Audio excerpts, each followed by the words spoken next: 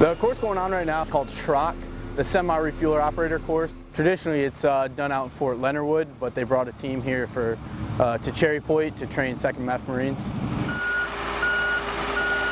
During this course, Marines will be getting skills time, learning how to back up, pull forward, maneuver the truck and trailer around aircraft. They're also going to learn the different types of refueling procedures that we have. This is the first time for a lot of Marines actually having a trailer on the back of their tactical vehicle. I mean, I love it. I don't really feel too nervous or stressed because I've been doing it for a time now. And I think they really sent out their best to teach the II MEF. This is going to make them more successful in the future for promotions and future duty stations.